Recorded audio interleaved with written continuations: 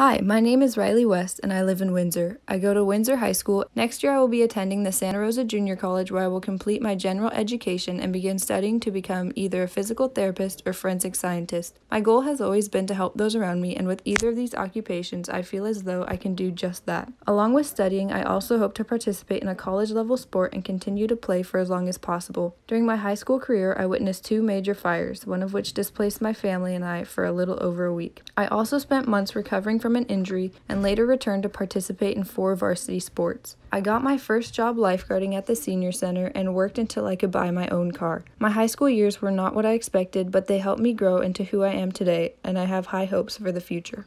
Thank you.